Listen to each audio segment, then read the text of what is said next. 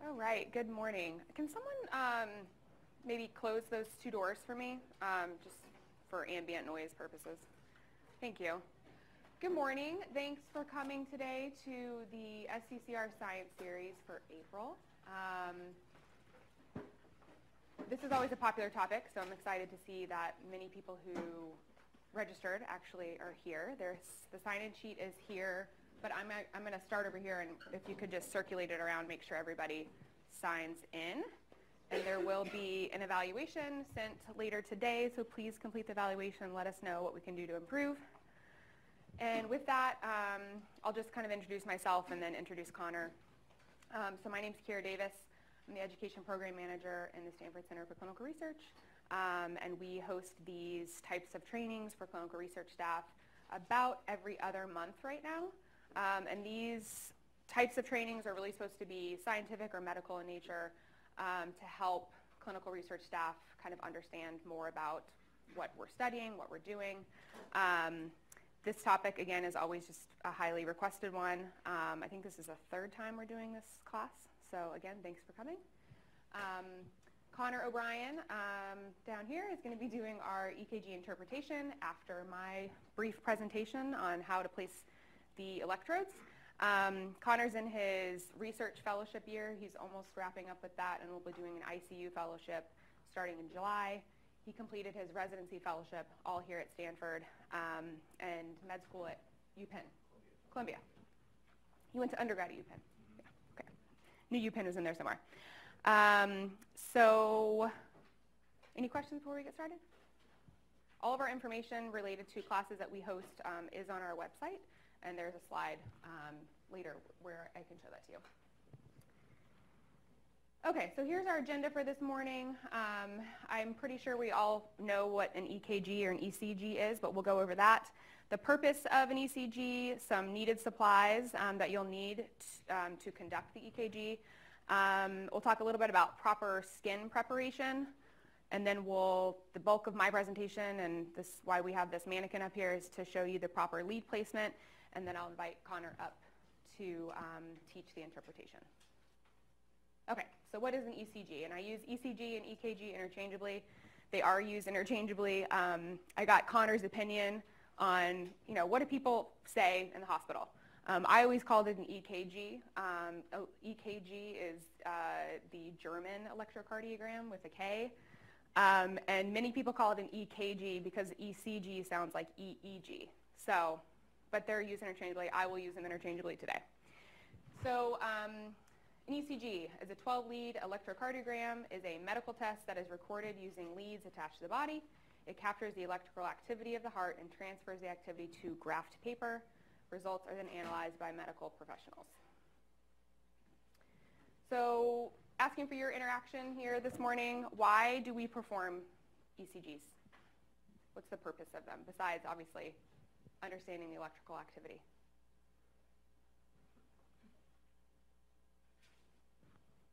Yeah? Sure. So we want to see what their baseline heart activity is doing. Who's our first one? Who said that? Monitoring. Yeah, sure. Monitoring, telemetry.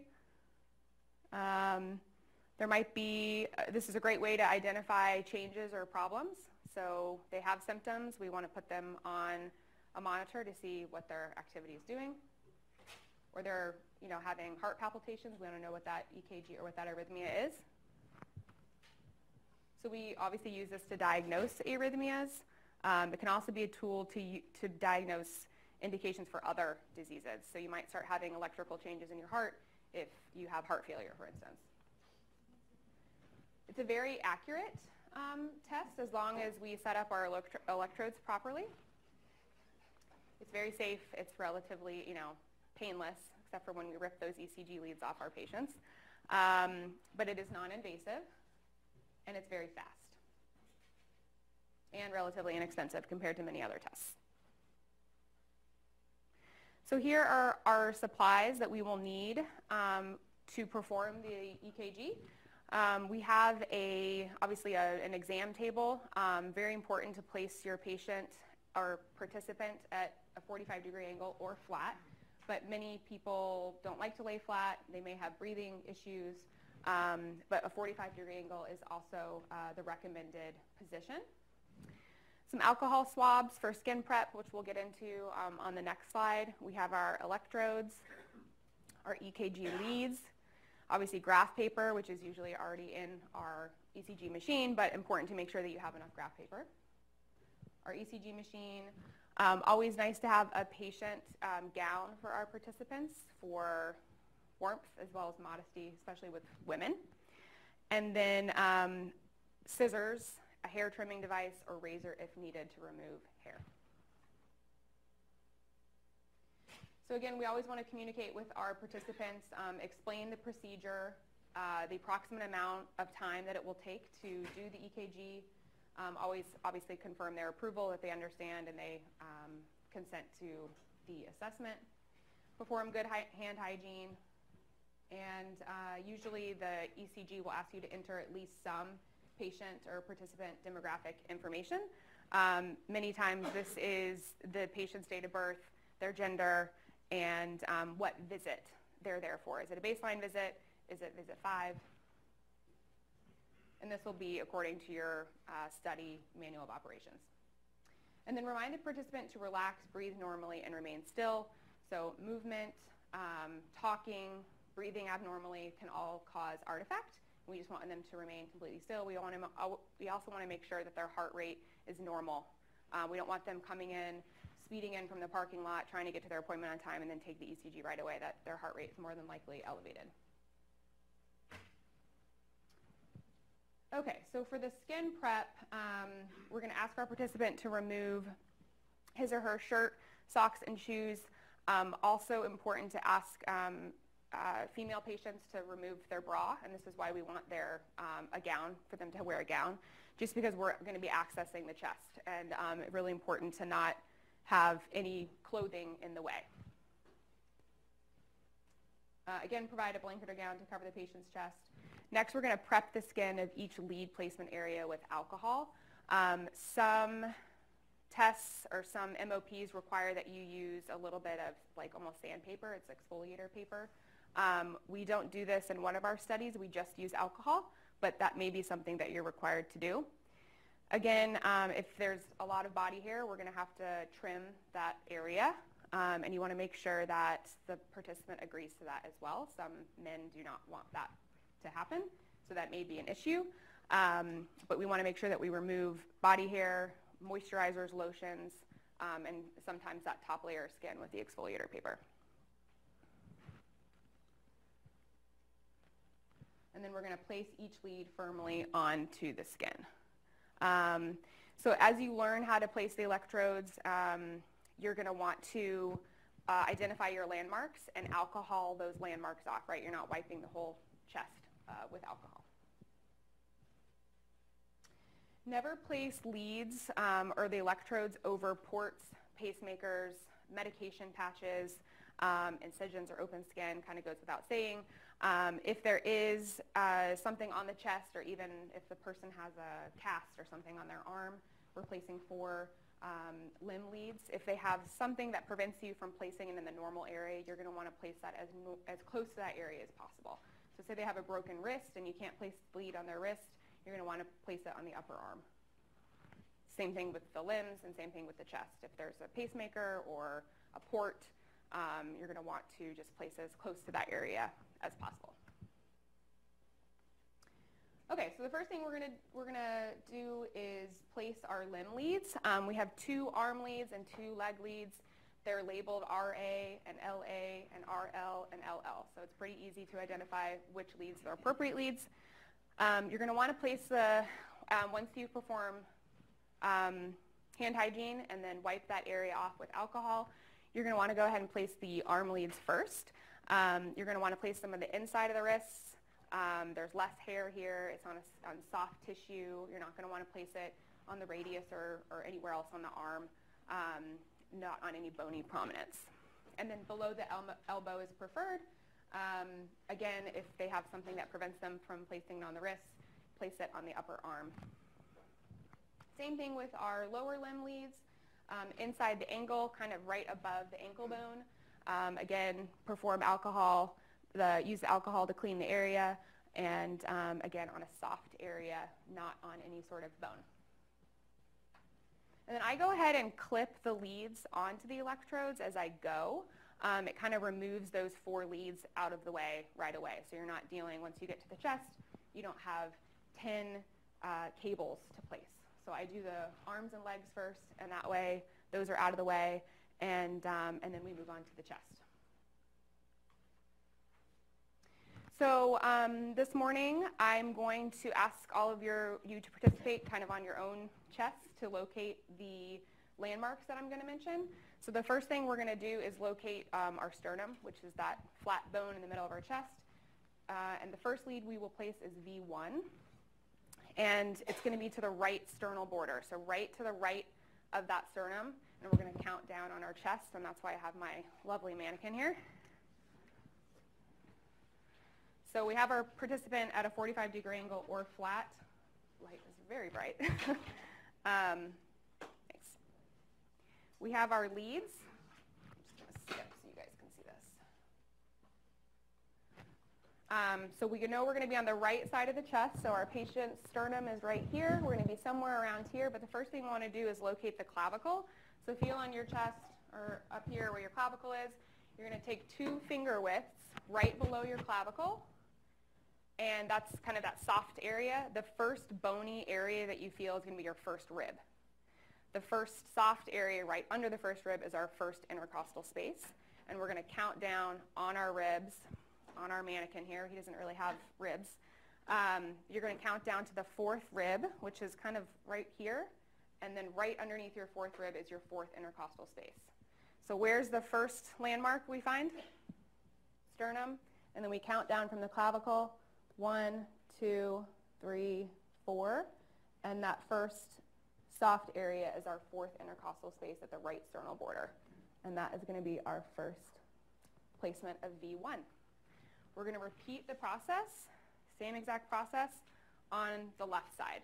Locate your clavicle, 2 finger widths right under your clavicle, and count down on your ribs. So 1, 2, 3, 4. So it's right about here. Question. Yeah. When you have patients who have fatty liver, Mm-hmm. and you can't actually feel the ribs. Yeah, I mean, sure, that's happened. You can still feel some of the, especially the sternum, and you can, worst comes to worst, you have to eyeball it, because that's the best case scenario if you can't really palpate the ribs. And how much would that affect the results then? Can you still trust? If you're in the general vicinity, your results will be fine. But it is still really important to identify the appropriate landmarks to the best of your ability. People's anatomy can also be a little bit different. So that's why you don't want to eyeball it. You want to really count the ribs and count the intercostal spaces. But if someone has, say, scoliosis or they're kyphotic, that can actually kind of alter their anatomy. Still really important on both sides to count. You don't just want to say, okay, V1 goes here, and I can just eyeball parallel right across and do V2. You want to really count on both sides. Okay? One point to that effect is with EKGs, the diagnostic value of an individual EKG is relatively limited for most indications. And the things that most people use them for is serial monitoring while on medications, clinical changes. So what that means is that the most important thing is that they're comparable. So even if you're slightly off in your position, the most important thing is that your leads are in the same exact place on subsequent EKGs. Otherwise, they're very difficult. So even if you make the same mistake, as long as you focus on keeping them comparable, that's where the value comes from on a serial EKG. So the next lead we're going to do is V4. So we're going to skip over V3. Yeah? Before you go on, so that's a male chest, Mm-hmm. all well and good, but Yeah. female chest is going to look a little different. When you're placing the leads, do you want to place them, more on the flatter part, or can they go on the breast tissue a little bit? Yeah, so these two leads are going to be the same for women. Where it does get a little bit different is around this area. And again, that's why we want them in a position, right? If women are upright like this, that's going to be even more difficult. That's why you want them at a 45-degree angle, and that tissue actually kind of moves out of the way a little bit. But you, in some aspects, will have to kind of lift that tissue and place the lead under the tissue. If that makes sense. The distance between the heart and the lead is your enemy. Right. So if you put it on the breast, that adds a lot of distance. So it's going to change the ability to read that signal. You want it as close to the heart as you can get it. So if you have to, I have a piece of ice in my mouth. If you have to lift that tissue up. You don't want to put any leads on the breast tissue. Sorry, I don't want to crunch ice in your guys' ears. Okay, so the next lead we're going to do is lead 4. We're going to, again, locate our clavicle, and this is in the mid-clavicular line, so right down the middle of the chest, using the clavicle as a landmark. And we're going to go to the 5th intercostal space. So if we know 4 is here, 5 is about right here, and we're going to match these two planes, so 5th intercostal space, mid-clavicular. It's usually right in line with the nipple, but again, you want to make sure that you're counting and identifying those appropriate landmarks. So we have V1, V2, and V4. We're going to next do V3. There's no landmark identification for V3. It's just right in the diagonal plane as V2 and V4. So V3, you're not going to count anything. You're just going to essentially eyeball it and put V3 right in the middle here. And I should have really turned these like this so there's more room on this guy's chest.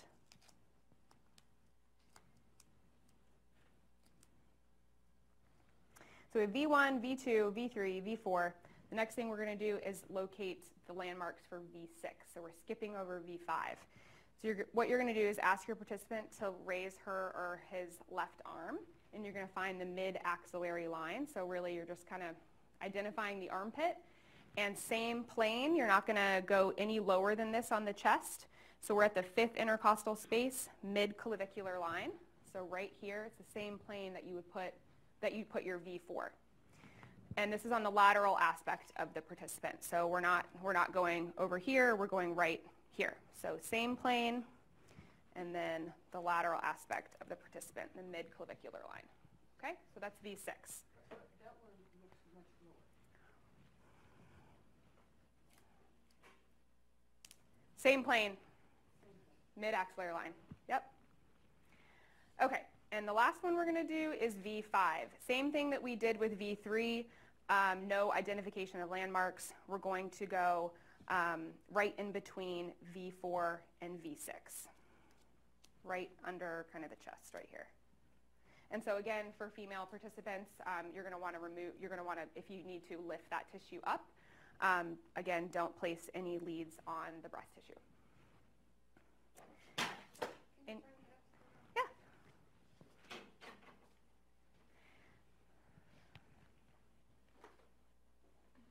And then all the cables that you'll connect to the electrodes are labeled V1 through V6.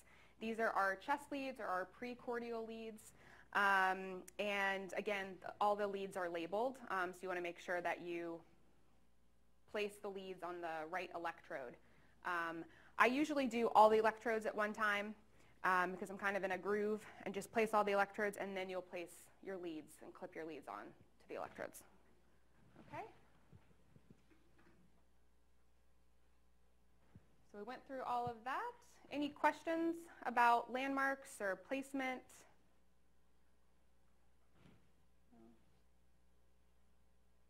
Okay, so to wrap up, again, we'll clip our precordial electrodes with the leads, and then depending on what your ECG machine looks like, there's obviously different varieties out there, but many of the buttons are capture or start even, and you will capture the ECG tracing. When you look at the screen on the ECG machine, you want to make sure that you see pretty consistent waveform. Now, they may or may not have an arrhythmia, but artifact is pretty easy to identify. It's like a whole bunch of squiggly lines. If you see that artifact, maybe the participant is talking, maybe your leads are in the wrong position, maybe the electrodes, you kind of mixed up V5 and V6 and you just have to switch them. So just make sure that everything is correct. Look at your tracing. Again, if there's artifact, maybe ask someone else to come and help because you've tried to troubleshoot the problem and you can't figure it out. Get a second pair of eyes in there and see if they can help you. Recommend, so once you've captured, it'll print out on the graph paper.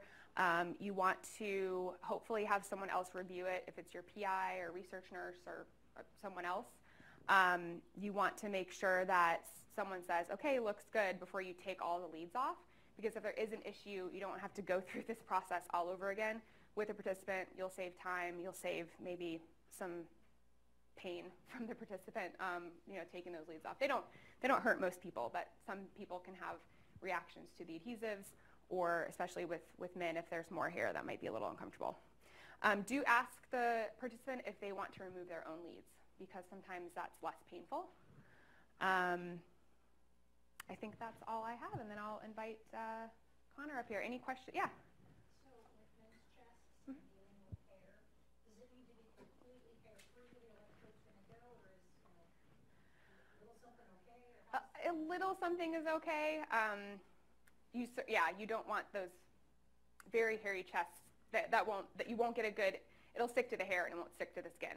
So if your area is mostly clear of hair, and that's why you don't want to obviously shave the whole chest or anything, but shave or trim those areas where do the best you can.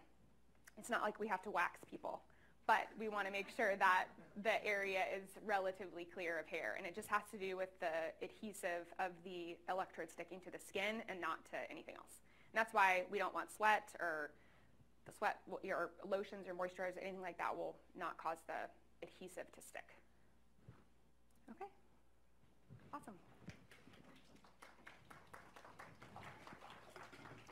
That was like a golf clap, you guys. Oh, we're recording. So you do. Really? Sorry.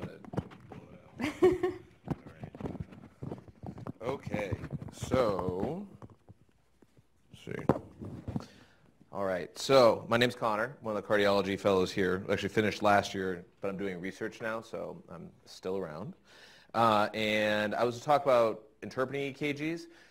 When I give this lecture, you'll see, there's all these figures from books. They're great, but one of the things I'm really going to focus on is trying to teach concepts.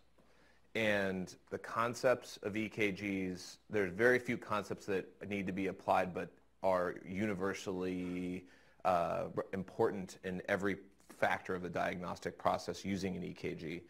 And also a lot of the questions you guys just asked about how to shave the chest, how much contact you need, those actually are directly tied to the concepts of EKG. Just for example, since this is fresh in your memory, if you have anything on the skin, even if you have perfect contact from the lead to the skin, electrical signal does not necessarily transmit through that substance.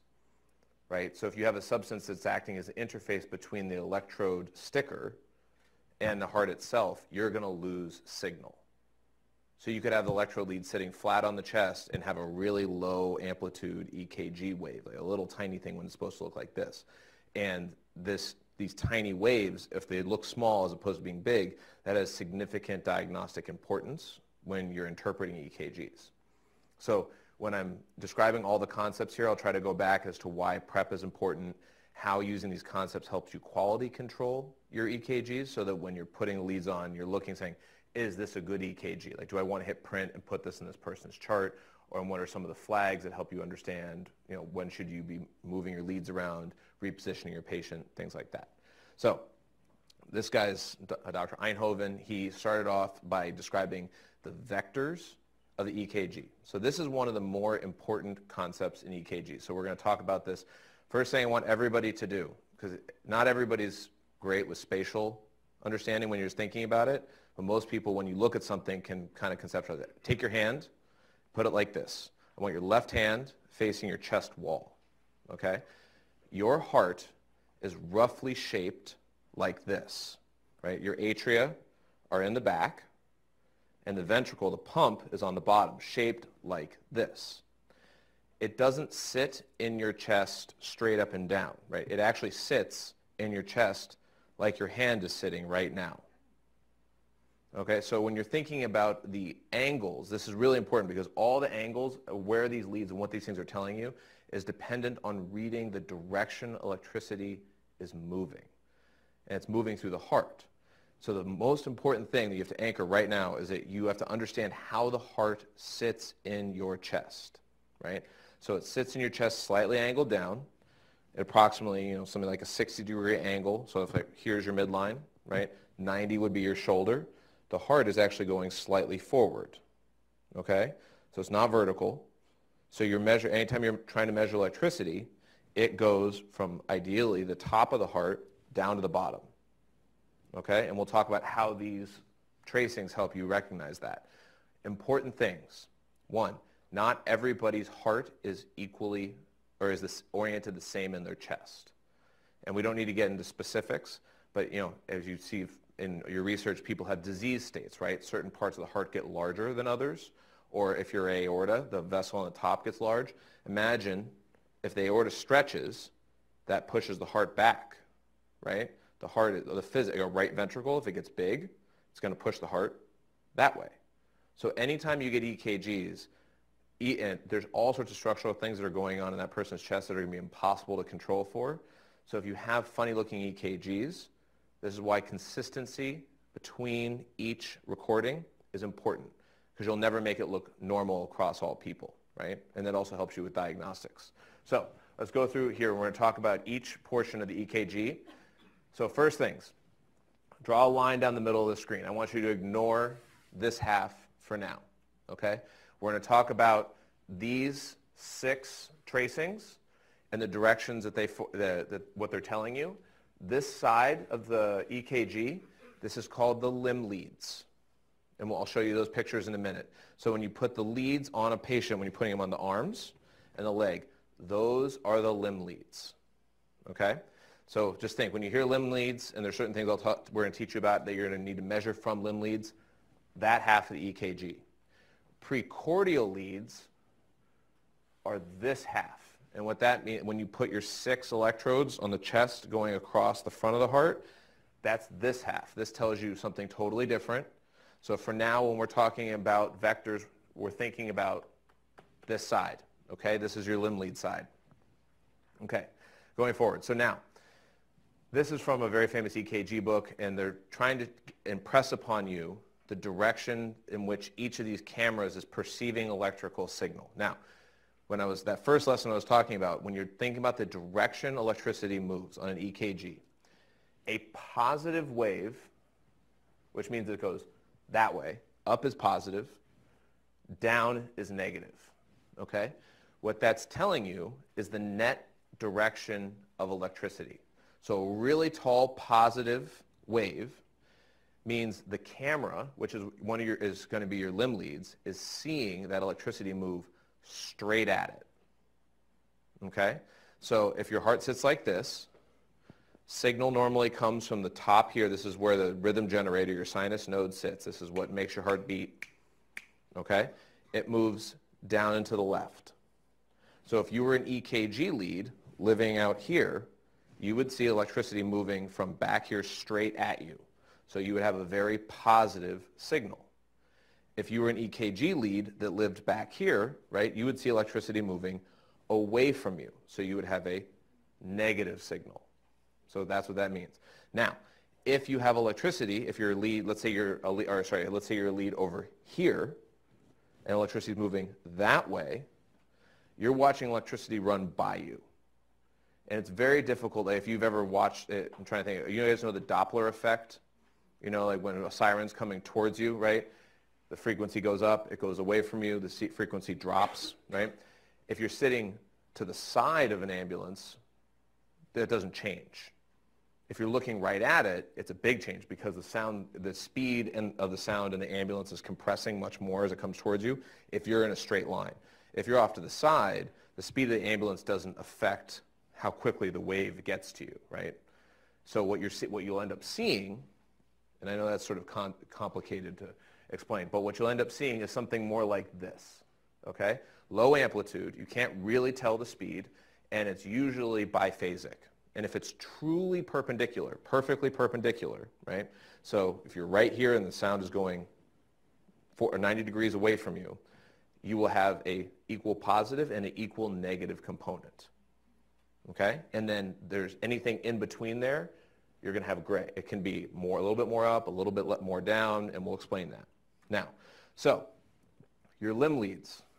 Remember, you have one on your arm, one on your arm, one on your leg, one on your legs. So a lot of this is going to be calculated by the machine because you see 6 cameras there, right? So you only have 4 electrodes. And actually, this was based on having 3 electrodes. So some of these are going to be calculated, and we'll talk about that. So first, 1 here, left arm. So this is your left vector on your limb lead. 2 is going down this way. See this camera? 3 is down to the right. All right? Then you have AVR, which is over your right shoulder.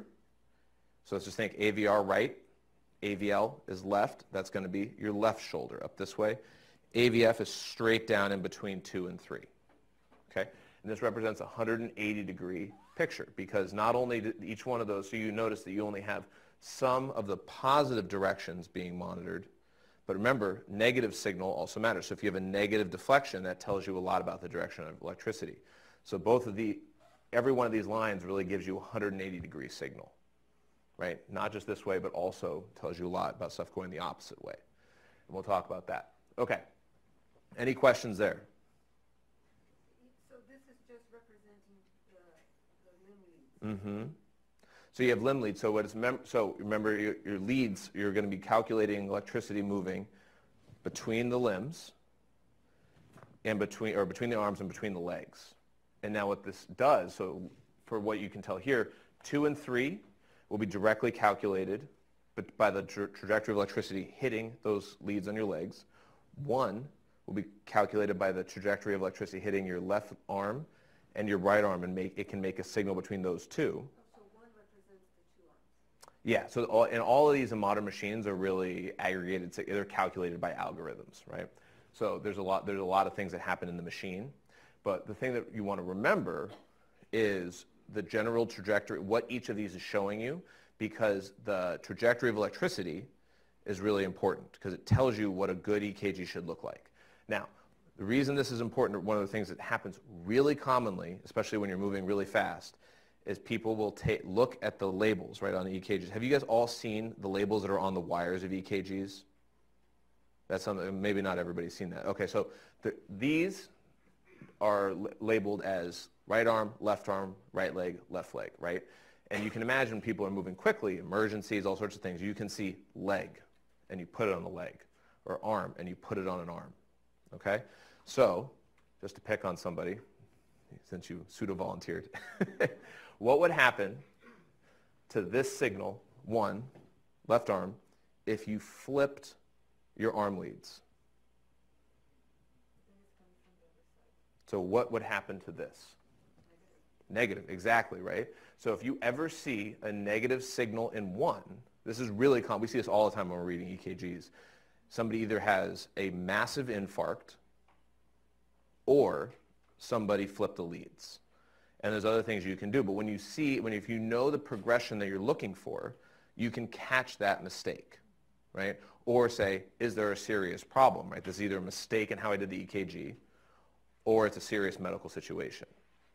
And so that's really, and the reason that happens, imagine, right, if you flip the arms, the machine now thinks that the signal that should be going this way is now being seen from the lead that's hooked up on the arm that's hooked here, or the lead that's hooked here, or supposed to be hooked here, is now over here. And so what it does is, 1, it's still reading 1 the same. It's expecting the electricity to come this way, but now you flip the leads. Does that make sense? Okay. So that's really important. That's where these vectors come in. So making sure that your machine is set up properly tells you which direction the electricity is moving, and also tells you the opposite direction. So the other thing that you can use it for is you might see that if all of your vectors are going in the wrong direction, what are the chances you mishooked up all the leads, right? Now you start thinking about something's different in the person's chest. So that's why it's important to always look at all your leads. So you say, okay, does this make sense? 1 is positive, right? 2 is, oh my God, isoelectric. So that means that you have a lot of signal going this way, and it's feasible to think that you have perpendicular signal. So if you have an electrode here, and if you have electricity going perfectly that way, it's not going to see a lot of positive going in that direction, right? So now you go down to 3. 3 should be down this way. 3 is negative, right? So 3 is telling you the same thing 1 is telling you. AVR is this way. So now that's negative. 1's positive. AVL is positive, right? And AVF, which should be down here, is negative. So now you just went through all of those. That all makes sense, right? So the electricity is clearly moving in that direction based on all the leads. So this is really important because that can help you understand the consistency of your EKGs, if you've made a mistake by hooking up the wrong leads, or if the patient has something very strange in their chest and all your leads might be showing something you weren't expecting, but they're all consistent with one another. Okay? So let's keep going. All right, so we just went over this, and we were just talking about so this is talking about rhythm strips versus each individual one. So one thing when you're reading EKG, so each lead is broken up here. You will have a rhythm strip down at the bottom, and this is just one lead that's going to play continuously. The purpose of this is since these are all taken at different time points, they will not always show the same thing. So if you have a arrhythmia or something pop up in one set of leads, it's nice to have another lead to confirm what you saw over here. Say, like, was this a blip in those leads, or did I also see it in these leads and a limb lead? That makes sense, but we'll get to that a little bit later. But that's your rhythm strip, if anybody ever brings that up. Okay, so now the hand exercise we started off with, this is what I want to sort of correlate, or what I want to correlate that with. Now, understanding your anatomy and how the heart sits helps you understand each of the waves. So we're about to talk about each wave. And keep remembering the vectors that we just talked about, because that's going to be the basis for understanding how electricity moves through every one of these chambers. Okay? So your signal starts up here with your pacemaker, right? This is your natural pacemaker. And it's always a little confusing, right? Because the heart, when you look at a picture of it, if you think about it in your chest, you have to rotate it like that. So again, put your hands like this, right? So your right atrium is on the right side of your left hand, and the rhythm generator, sinus node, is in the back here. Okay? That's going to be right in that direction. So now, you can put your hands down. So I'll show you, electricity goes through the atriums first in normal rhythms, right? So this is your sinus beat. This is when your atria contract. Yeah?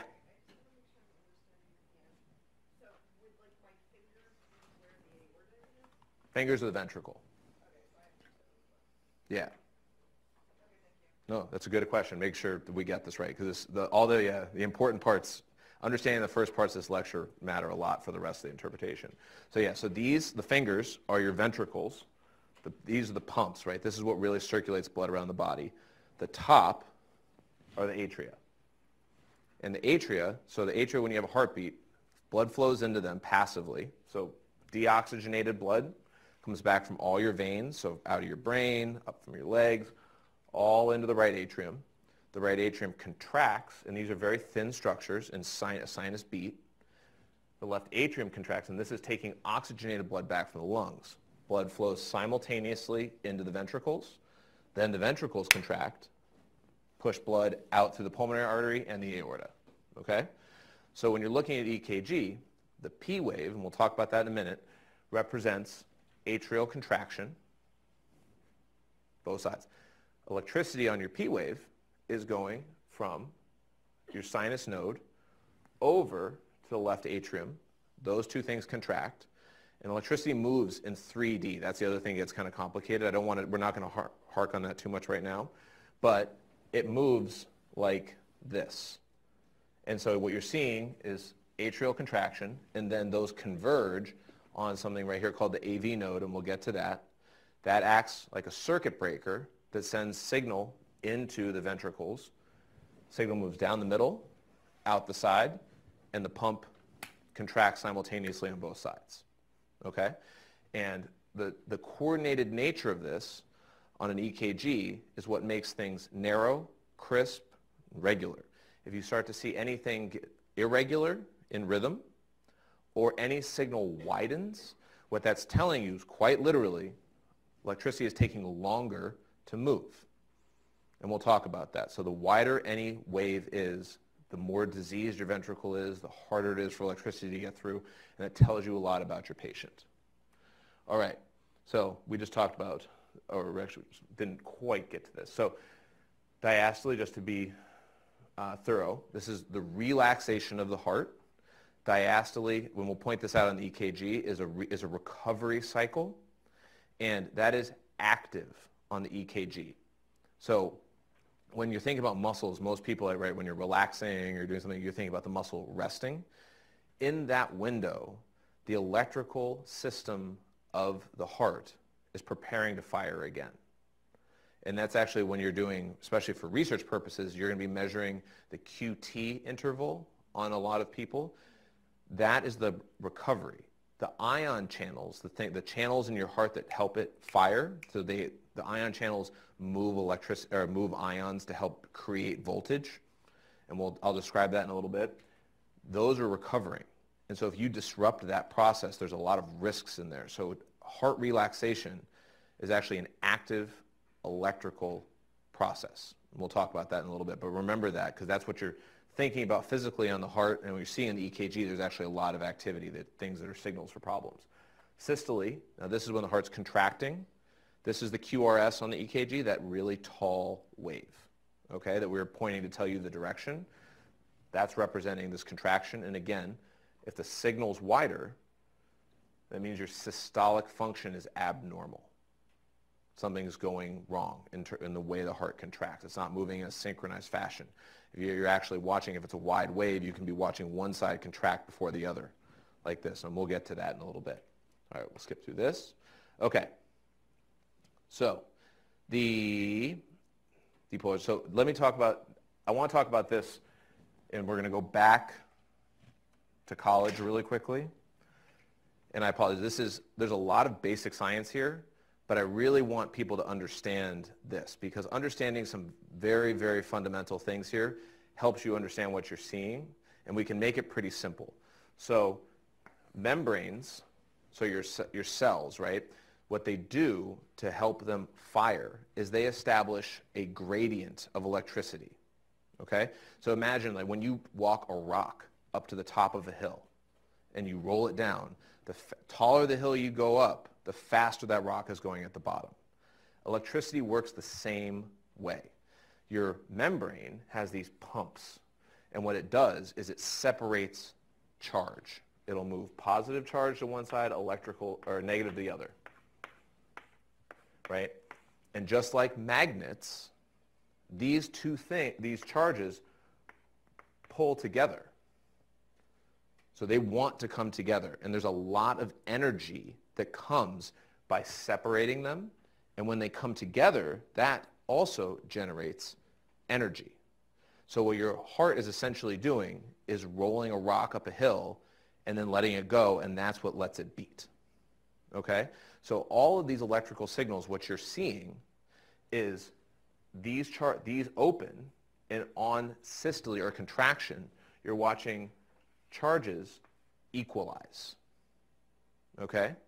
So when you're having a systolic event, right before that systole happens, these charges move through these channels, come together, and that generates a lot of energy that allows the heart to beat.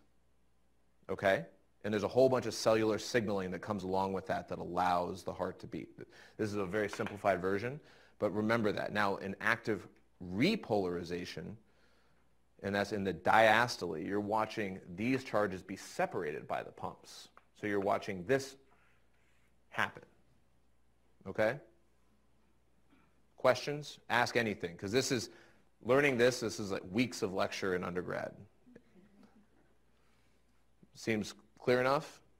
Okay, cool. So now what we're looking, when we say depolarization, right, so this is literally taking away your polarization. Polarization, these are separated. Depolarization, they're coming together. Okay? So what you're watching here, this is your P wave. That is atrial depolarization. So that is the heart firing, opening the floodgates, allowing those charges to come together, and the atria goes bam, and it fires. What you are seeing here, though, remember, this is electrical. So what you're seeing on the EKG is actually the movement of these charges. Right? You're not actually seeing function. An EKG is not watching muscle move. You're watching the electrical interpretation of muscular movement. And that's really important. So when you hear about people going into PEA arrest, or have you guys done ACLS? Okay, so there's some people who have, some people, and just really quickly, you can see a normal EKG, and you take a picture of the heart, and it's not moving. So what that means is you're having electrical activity, and if you did an EKG and you thought that person was sleeping, you say, oh, they're asleep, their heart's moving. If you take a picture, the heart's not moving. So that's a whole medical pathway in an emergency situation that you can see. So that's why it's important to remember that there's a separation between the function, like the mechanical activity, and the electrical activity, okay? But here what you're watching is this charges moving in the atria that theoretically lead to normal contraction. This signal then, remember, moves down to that junction, that little fuse box I pointed out right in the middle of the heart, then gets into the ventricles, and this is the ventricles firing in the QRS. And then this is that repolarization phase. So when the heart relaxes, what you're seeing here is the heart actively separating charges, moving everything back into the places where it needs to go so the heart can fire again. All right? So let's just look at a few important parts. So P wave we mentioned, atria. These labels, you'll see them come up in diagnostics a little bit. So this is the Q wave, and not every lead has each component that I'm going to point out here. So don't get hung up on an absence of a portion of the wave, because your ability to see that portion of the wave depends on the orientation of the heart. EKGs are not perfect. So this is a perfect tracing. You very commonly will not see this, okay? And the absence of these things, and we'll talk about this later, is not necessarily good or bad. Now, but this is the Q wave. Now the R wave is the positive deflection. Very commonly you'll see this flat part. The R wave happens and there's no Q wave at all, all right? And this is the S wave. Now, again, remember the direction of these and which one is bigger just tells you the direction of electricity. So what you might see is if electricity is moving this way, you may see a very small R wave and then a huge S wave. Or very commonly, you'll see basically no R wave and a very tall S wave, okay? So the direction, S is just down, R is up. All right, and then T wave here is the repolarization. Now, you'll see segments, and we'll talk about this in a minute. Any segment that you're asked to measure is going to be the distance from the beginning of one segment, described in the title, to the second letter. So, for example, QT interval, right, is going to be from the Q wave, the onset of the Q wave, right here, to the end of the T wave. The PR interval is from the beginning of the P wave to the beginning of the R wave. Okay? So you'll see that. All right, let's keep going. Now, this is the sinoatrial node. So this is your rhythm generator in a healthy heart. This is the natural pacemaker. Lives in the top right part of the heart. And this shows you how electricity moves in 3 dimensions. So these are the atria, right? Both sides. And here are the ventricles. Electricity starts up here, and it moves simultaneously, right? So you want your atria to contract together. So you have a track going into the right atrium here, a track going into the left atrium here, and then they ideally come down and converge here before they go to the ventricles, right? So remember, these wires are like spiderweb networks. So they go out and they ideally get coordinated contraction by having everything covered at the same time. And, and when you're watching, so let's just talk about intervals real quick.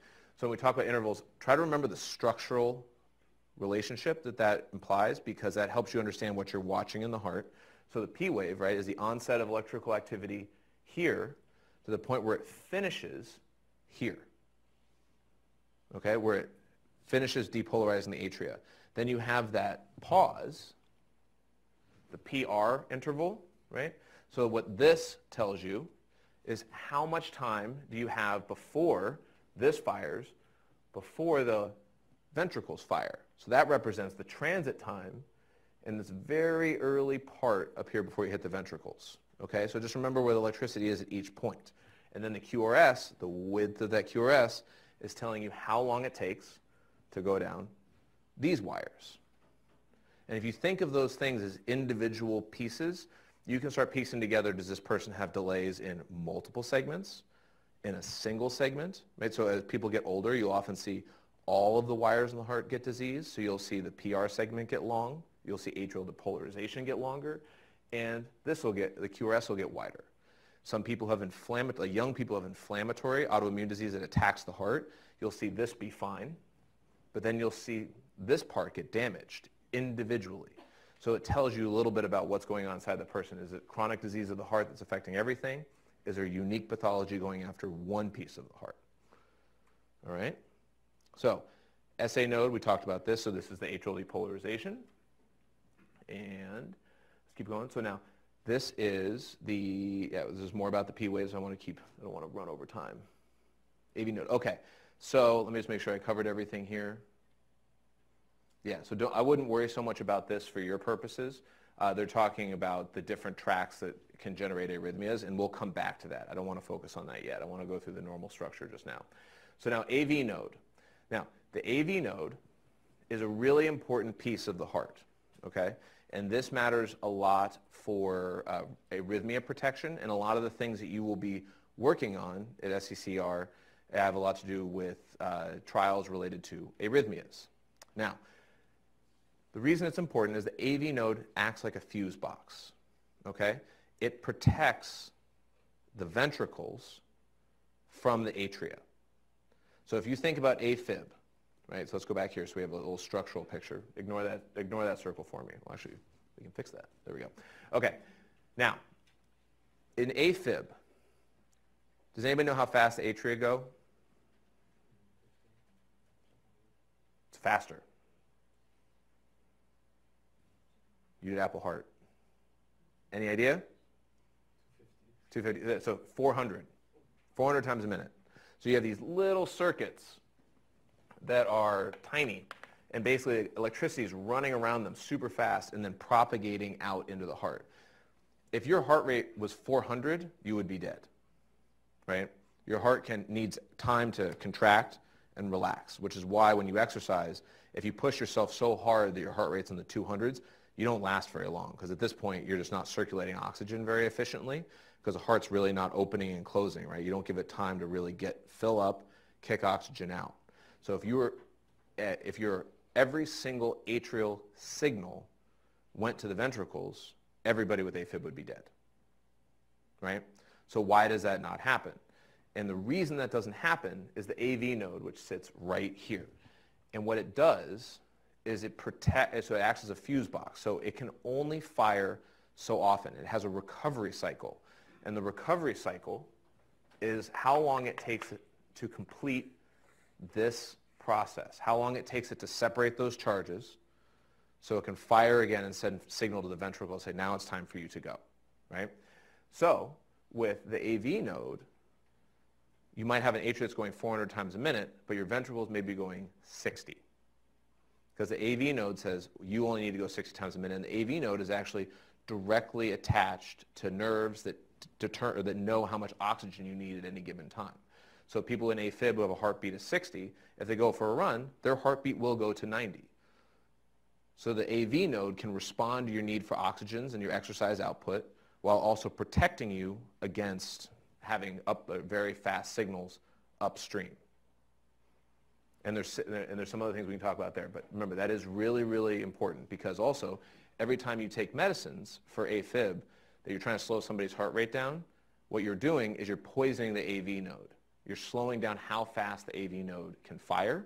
So that's, the AV node is the most common point of therapy for for pretty much every rapid heartbeat disease where it comes from the atria.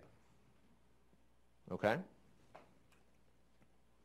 So, now, when you leave the AV node, which is always represented by a little sort of blob that sits right there, things leave into the His.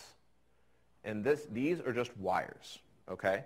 Now, the His allows for simultaneous contraction of the ventricle, so it conducts electricity very rapidly through the heart muscle so that both sides can contract at the same time. Why that's important, imagine if you were a pump, right? If you had to squeeze, let's say imagine you have a plastic bag, right? And let's say you have a thin little membrane between the two. What happens if you squeeze one side of that bag? Or actually even better, let's say you have a water balloon. What happens when you squeeze that water balloon? Somebody in the back, help me out. Displaces, exactly, right? It just shifts. So if you squeeze this side and this side is relaxed, the septum is just going to go blue. If you want to force blood out of the heart through the aorta, you have to have a stiff wall. In order to have a stiff wall on both sides, you need to have electrical activation, heart muscle activation at the same time. Okay? So that's why this is so important that both of these are moving fast, both of these are healthy, and you have synchronized beating. If you have a disease where, let's say you just cut this wire, electricity goes through this wire, and then no longer moves through an electrical system. You can move electricity from heart muscle to heart muscle, but it moves much, much slower, right? So electricity, imagine if you were trying to if you had a wire, right? If somebody's holding on to metal and you touch the metal, they get shocked. All the electricity makes it into that person. If you have something that's less conductive, minimally conductive system, like let's say you have your hand in water with no salt in it, and you touch the electricity, you'll get some electricity, but you get a little bit of a zap, right? What happens is if electricity is moving down this wire, then for this side to get electricity, it has to go through the muscle all the way around the heart in a three-dimensional structure to make this side go. So in effect, what you see is boom, boom, and the heart just swings. It's very inefficient. So what you're seeing here, or what you'll see on the EKG, is a wide QRS, because you're watching one side go quick, and then the QRS is really wide because the other half of the heart is depolarizing very, very slowly, as electricity literally moves from heart muscle cell to heart muscle cell to heart muscle cell, rather than down a wire, and this wire activates all the heart muscles at the same time. Okay? So that's really important that this works in both sides simultaneously. All right. So and these are Purkinje fibers. Purkinje fibers are the smaller portions of the His. So your His is this portion in the middle. Purkinje fibers are the smaller fibers that reach out in the myocardium that activate the heart muscles all at the same time. Less important for these purposes. Okay. So this is what we were saying before, the QRS representing active depolarization on both sides. So there's a lot of things, so let's just take a pause here. First off, any questions? Anything?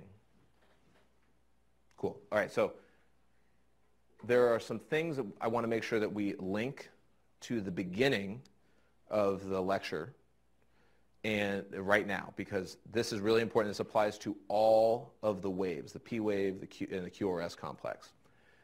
The amplitude, the height of this QRS tells you how much electricity you are seeing. Okay?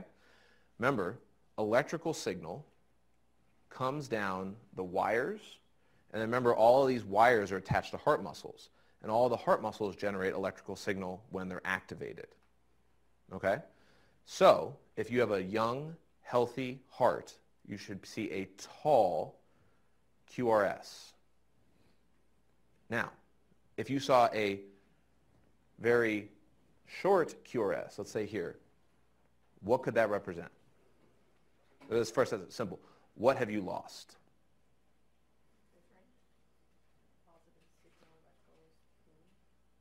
Positive signal, but what have you lost? EKGs measure what? Very fundamentally. Okay, so the electrical flow is not there, right? EKGs represent electrical, a movement of electricity. So you've lost electricity, yeah. Okay, is it that you, so if you go back to the like pill analogy, is it that you've lost overall amount of electricity, or is it that you're losing like the actual speed? So the speed, that gets speed should be relatively constant because it happens so fast that the movement of electricity, that don't bring that in as a factor, because for our purposes that gets way too complicated, and honestly in humans the electricity moves so fast that's usually a non-issue. If you see things slow down, that's more the widening. We'll get to that later. And exactly. So you're losing quantity when you lose height. Okay? So now let's think about that. If you had to troubleshoot that, right, because this links us back to our initial concepts. Black jacket, tell me now, if you've lost electrical signal, what are the things that could contribute to that just purely about heart muscle? What could you have lost? Okay, so you could have, sorry, what? Myocytes. So you could have lost myocytes. You could have lost heart muscle, right? So if your wires are activating heart muscle, if you lose heart muscle, you're going to have a shallow QRS. Have people heard of amyloid as a disease? People have? Okay, so amyloid, Alzheimer's is accumulation of amyloid proteins in the brain. Those proteins can also affect heart muscle, kidneys, peripheral nerves, a bunch of other things. And everything it gets into, it's bad. It kills it. When it gets in the heart, one of the diagnostic things that can help you pick up amyloid is low amplitude QRSs, because amyloid's got in the heart muscle died, so when there's a QRS and it fires, you lose signal. Right? So you actually may have normal speed. The wires may be totally fine. So you might see that the QRS is narrow, but it's really short. Okay? And that's a loss of signal. Now, other things, more simply, people, who's a nurse in here? All right. Thank you for volunteering. For patients, what if you could, so now also remember, electricity isn't just the electrical signal you're reading is a summation of a number of things, both the amount of electrical signal and the machine's ability to read the signal. All right? And little old ladies, not to be pejorative, but let's say you have 80-year-old woman who's got heart disease, really bad heart. Have you ever had issues reading their EKGs? Ah. No, even better, even better. How easy is it to do EKGs in children? It can be very challenging if they're moving around. But if they hold still, let's say they're your very rare compliant child, do you usually or unusually get signal on the machine when you hook it up? I haven't done a lot of 12 leads with kids. Okay. Well, no, it's okay. It's all good. Thank you for volunteering. So you actually get great signal. Now the reason, kids are tiny. Their heart is very close to their chest wall. For those of you who've done adult nursing, how often have you had the machine go off and say, we lost signal, right? And your patient who hasn't moved, they could be in the ICU, they could be comatose, right? So if you have patients with bigger chests or people who've smoked, right, and their lungs are really inflated, it creates a lot of distance between the heart and the lead. So you will lose signal, okay? So really important lesson there is in terms of when you're looking at these things. Remember, this is just a summation of electrical signal. There are a lot of things that it can tell you about the person's body. Not all of them are about the heart. So every time you look at an EKG, you always want to make sure you look at your patient.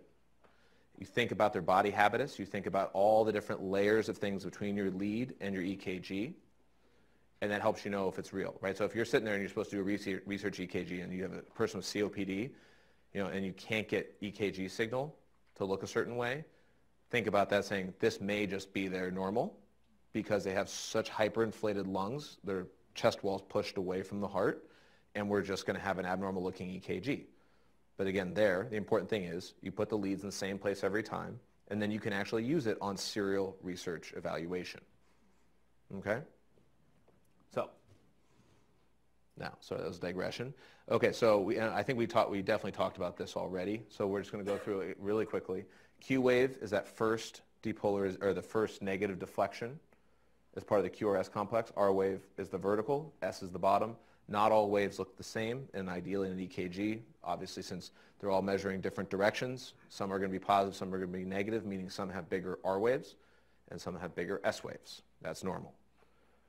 Okay, and we already talked about segments. Now, the segments that we want to talk about here one thing that's really important here is that you would hear when you're interpreting to this term, the baseline. Okay? The baseline is considered the isoelectric point of an EKG, the point at which everything should be even. The heart is in a resting spot. It's sitting in the same spot in the chest, and that's our baseline. That's this. Now, this gets really important because when people breathe, if they're agitated, if they're tachycardic, what you see is the heart's swinging in the chest and the person's breathing. So your distance between your electrical readout and the person's heart has two factors that's changing on every cycle, right? Because the person's breathing is not in sync with their heart movement, so their heart's moving and their chest wall's moving in separate rhythms, right? So if you want to measure any of these segments, it's very common that if this person's hyperventilating, that this segment will occur, let's say, when they're inspiring, and that may make this segment move up or down relative to the baseline over here. And so you need to keep an eye on that. So when you're looking at any of these segments, one of the really important things, and I know that gets a little bit complicated, this is why you can't look at any one of these segments in isolation. So that's why it's important to understand what all the leads are showing you, and you always use multiple leads to interpret any segment, any piece of the Q, or any piece of these waves. You always have to look across multiple because it's very common that things will look very abnormal in one lead of the EKG. Okay? So just remember, this baseline is your friend. And if you're ever looking at any of the elevation or depression, upward or downward movement of any of these segments, you want to be comparing to this portion of the EKG. Questions? Okay. Now, let's look at, so the ST segment, let's talk about this one in isolation because the ST segment is something that people hear a lot about because this tells you a lot about ischemia. Okay? So when people are having heart attacks, the thing everybody you walk into an ER, if you say, I have chest pain, everybody is looking at this segment of the EKG to go up. So if you ever hear of a STEMI, people heard that term? STEMI? So that stands for ST segment elevation myocardial infarction. And what that represents is this goes up. That means in a vessel in your heart, a large vessel is occluded now.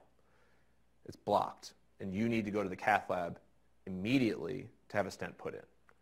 It doesn't apply to minor heart attacks. So if people have small blood vessels or have minor chest pain, they come in, and for those of you who've worked in the ER, here like a troponin, the blood level of something tells you there's heart muscle death that's low, like 1. You go, okay, those people can go to the floor. We'll probably take them cath lab later, but that's a very small blood vessel. You will never see this up. If this is up and somebody has chest pain, you don't do anything else. You don't send blood. You don't do anything. You take them straight to the cath lab because that means that blood vessel is blocked. Now, ST segment depression can also tell you something about ischemia. Okay? That can tell you the heart is under strain, but it's usually a small blood vessel. That is not an emergency. So people will talk a lot about ST segments. Again, always measuring that relative to baseline. That's ST segment depression. Yeah? Is there like so it looks like so QT includes all of Q and all of T, but like PR includes just P up until the start of R? Yeah, so Are these all not consistent in where they're starting and stopping? Is there a reason to that? yeah, so it's a little bit of a misnomer. The reason, so QT, this should be renamed, really. It should be a PQ interval. The issue is that you don't always have a Q, right? You more likely have, pretty much always have an R. I shouldn't say pretty much always, but you usually have an R. The point of what this is trying to tell you, and again, this is why the concepts are important, and thank you for asking that, because this is where if we've done this lecture or been a cardiologist for a while, you forget where things are lost in translation. This is an electrical representation of electricity moving through the atrium, getting to the AV node. Right? The AV node then fires and starts your QRS. So wherever you see QRS activation starting is really where this segment is measured. So this is what this is trying to tell you is how long does it take electricity to go from the SA node at the top through the entire atrium, through the AV node to get to that hiss, to start the QRS, right? So anytime you see any sign that the hiss is activated, that's where this measurement should be made. So the PR intervals can be measured from the onset of the QRS. Right? And that's why these concepts are so important, because even if you think PR, like what's going on, just say if you think about what am I measuring, it's a little bit easier to start troubleshooting things. So what you're looking for is ventricular activation, is the point where the PR interval stops. Okay? Now, so this ST segment, now the reason I want to talk about this is ST segment is part of repolarization, right? And repolarization, before you see any muscle death or wire death in ischemia, like if you block a blood vessel and heart muscles start dying, the first thing you lose is this process. This is very energy heavy. This happens in your brain also, right? So when people have strokes, before the brain starts to die, right, you start to have slurred speech, and the symptoms start because the neurons don't fire anymore because they can no longer establish this gradient.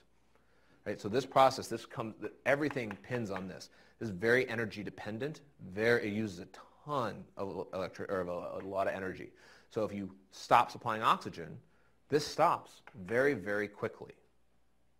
Okay? And then you can't have activity. But that's why, in this repolarization segment, that's why there's abnormalities here, because that's what you're starting to lose.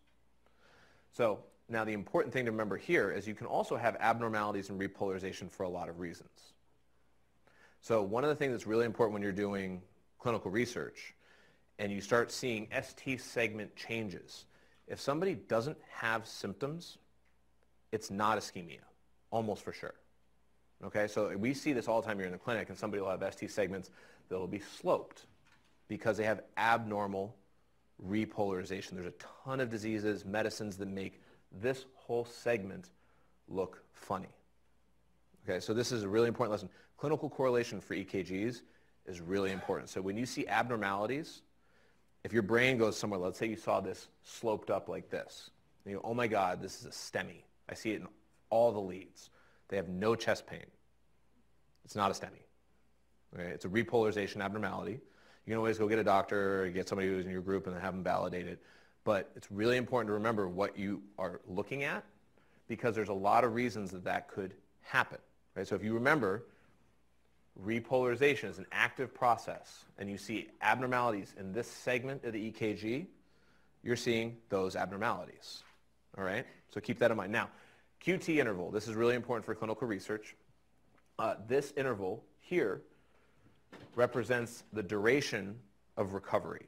So, right, so the minute the top of the heart starts to depolarize, the very top of the heart then starts to recover.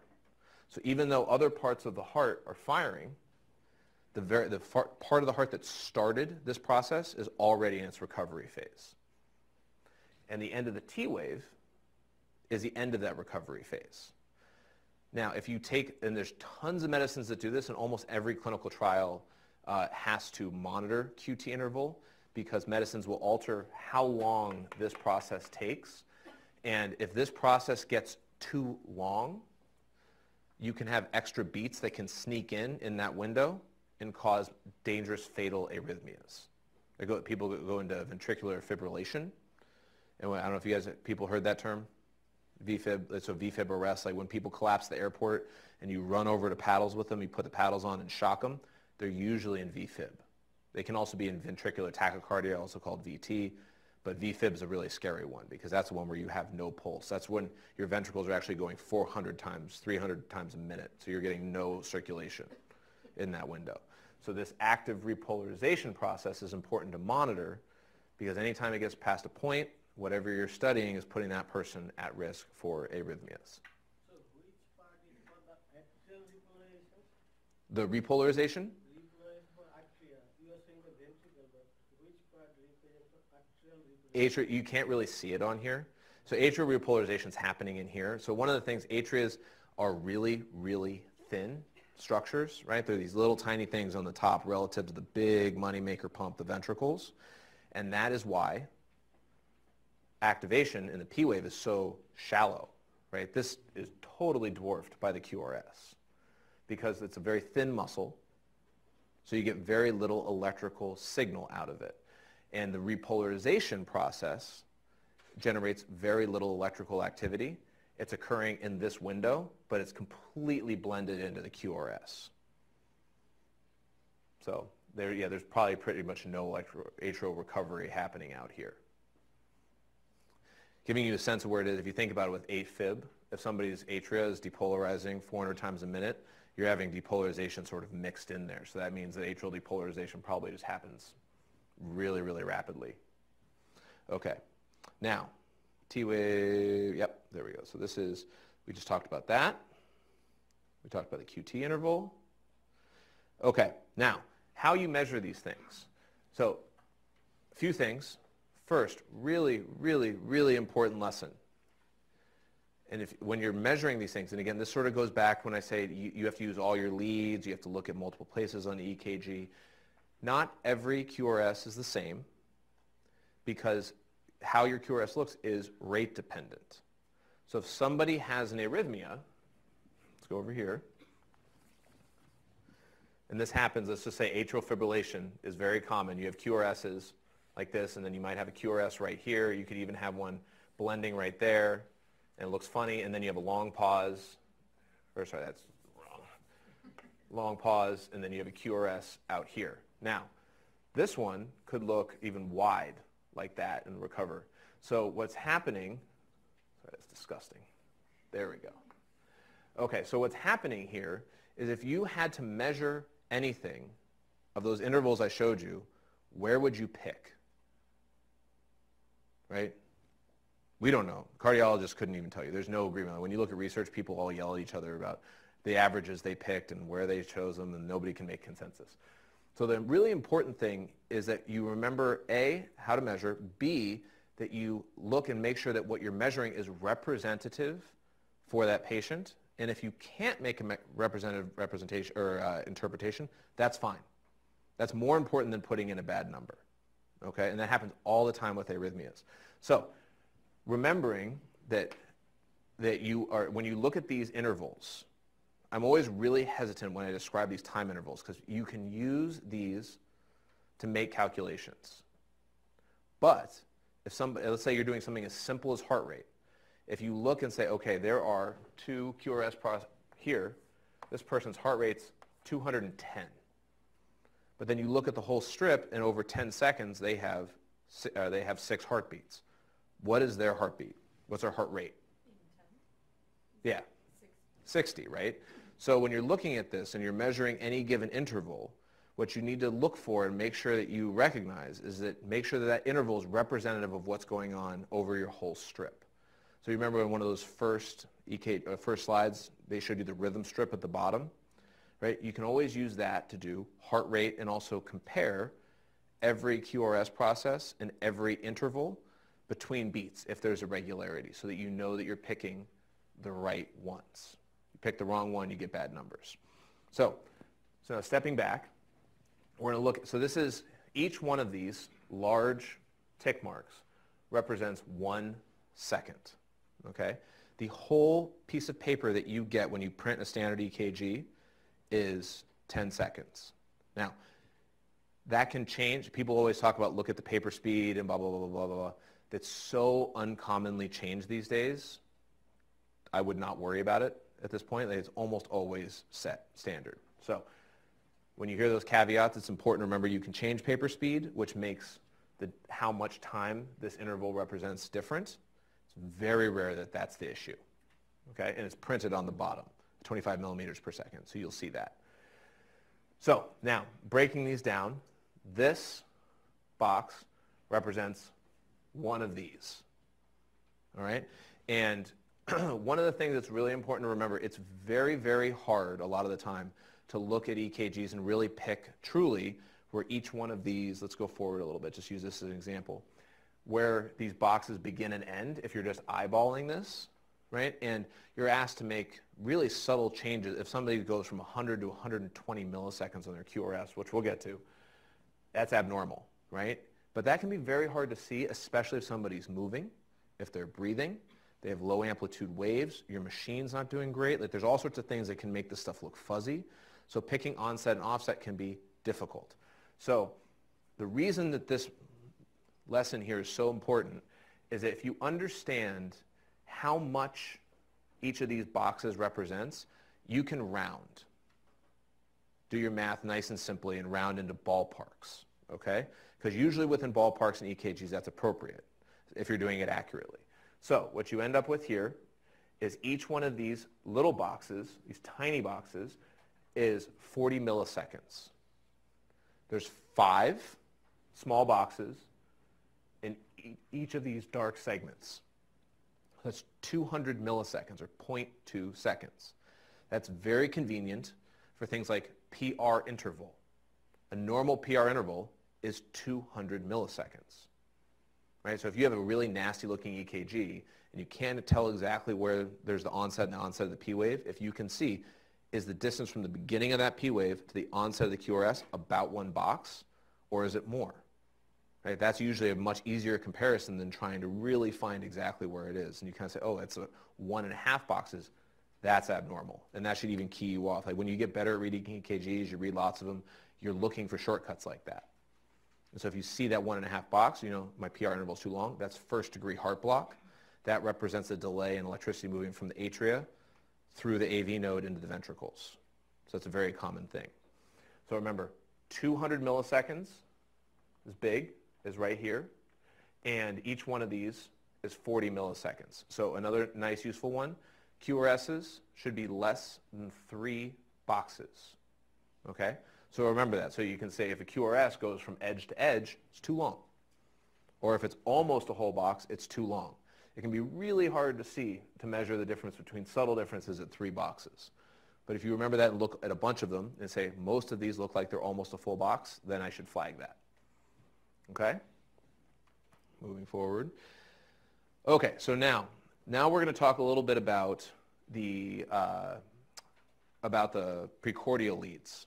So now remember, limb leads was this field, right? So you have, it tells you if it's going left, right, up, down. And when you're talking, I think I bust over axis. Oh, axis is coming up. We'll talk about that. The precordial leads are telling you how electricity moves in this field, right? The perpendicular field. Because those chest leads, right, this is the precordial leads. So imagine what those electrical, or what those leads are seeing. Right? So remember, let's put our hand out again. All right? So V1, and they go very linearly, which somebody very nicely labeled rather than having AVR, AVL, and all these crazy labels. V1, 2, 3, 4, 5, 6, right? They just go straight across the heart. Electrical activation in V1, if V1's looking this way, electrical activation moves down your heart that way. So V1 should be largely negative, right? V6 and V5 are supposed to be out towards the apex of the heart. So those should be positive. Those should really see electricity going right from the top straight towards them. And so one of the things that you're looking for here in the precordial leads is this a progression of electricity. Now what that means is what you're trying to see, electricity is moving across the precordial leads in a way that you would expect. So V1 is more negative, a larger S wave. V2, right here, right? You're getting closer to the positive direction of electricity. It's more positive. V3, more, 4, 5, 6, right? Because you're watching electricity get closer and closer to being purely positive, right? So if you have, imagine this is 100% positive. What you're watching is active scanning doing this. So you're seeing more signal. Does that make sense? You're going V1, 2, 3, 4, 5, 6.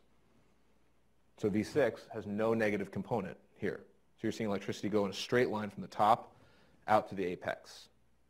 V5, There's a little bit of a negative component because it's just slightly off this way. So you're seeing a little bit of electrical signal going off at an angle that moves away from V5.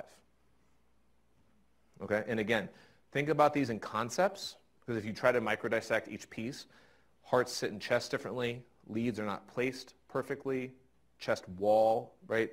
You have some people who are barrel chested. You have some people who are wider, right? So the chest wall orientation will affect how these look as well. So don't get hung up on minor differences. Look for the trend. Okay? Yeah? So if you were doing this in children or smaller people in general, like, would you expect it to look more perfect like that one you showed us? Ideally. One caveat with kids is in the pediatric world, if you're doing EKGs on people, they so commonly have congenital anomalies, right? Because kids' hearts are almost always fine outside of, they've had no longitudinal injury outside of some chemotherapy for some kids. But the kids who have other issues are very commonly associated, or developmental issues, very commonly associated with congenital anomalies as well. Like the development of the heart is linked to all sorts of developmental processes of other parts of the body. So what you'll see is people who have all sorts of neurological lesions very commonly have associated heart lesions. So they'll show up to their doctor for a neurological problem, and the doctor says, oh, let's get an ultrasound of your heart. That's why, because they're screening out other problems that can be linked. So when you get these EKGs, congenital disease of the heart comes from the heart not building properly. And so if the heart doesn't build properly, your EKG tracings are very, very abnormal. And are there standard differences between men and women and how those all look? There are that. V6 always a little less than women, or is there any kind of standard? The consensus on that is not great. There are some diseases, and we'll get to some of those at the end, where the criteria are different for women and men because of sex differences. The thing that gets tough with that is, again, chest wall, right? So as people are heavier, they're smaller. You imagine as people get older, they naturally very commonly lose weight when they're in their 80s, and their chest walls can get really, really small. And especially, as older women, especially, they have bony issues, or they can get kyphotic, and the heart can get, if you're leaning like this, the heart actually leans up against the chest wall, so you get really close apposition. So all of a sudden, if you have height criteria, like the height of QRS means something, that's very different from age to age, right? So it gets really tricky when you're talking, but you're right that this is a major issue of contention when people publish anything. There's so many variables that are hard to control. Is there another question over here? So what happens when kids faint when they have myocardial bridge with the electrical signal? Sometimes you hear kids fainting when they have myocardial bridges. Bridges? So bridges is a very contentious issue right now. So there is a lot of people who don't believe in bridges because you see them all the time in the cath lab, and these people are fine or have other issues, and this is a research center where we're really actively evaluating that. So I want to be really careful saying, because what I would say is that the people, they have great data here and they're producing really good research. It's a very rare thing to find these myocardial bridge. Basically, normally the coronary arteries sit on the outside of the heart. Here's the muscle underneath. Sometimes the artery will dive into the heart muscle. Can everybody see that? Sorry, should I go higher? This is off topic, but it's interesting because you're going to read a lot about this in the future. So arteries, and they'll dive in. Heart muscle wall comes like this. And the arteries that normally should go this way are in the muscle. Muscle contracts, right? So the muscle should not affect flow down this vessel. When it goes down here, depending on a lot of complicated physics, if you have vascular compression, you can lose flow.